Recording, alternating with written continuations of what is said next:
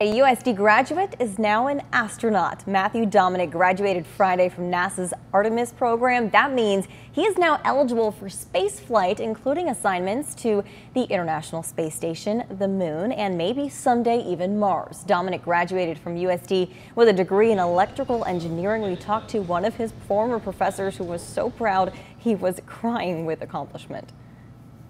Well, you know, we put everything into teaching. And,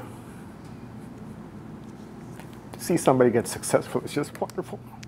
Also graduating from the astronaut program was fellow USD graduate Dr. Johnny Kim. I love all these San Diego connections. Yeah.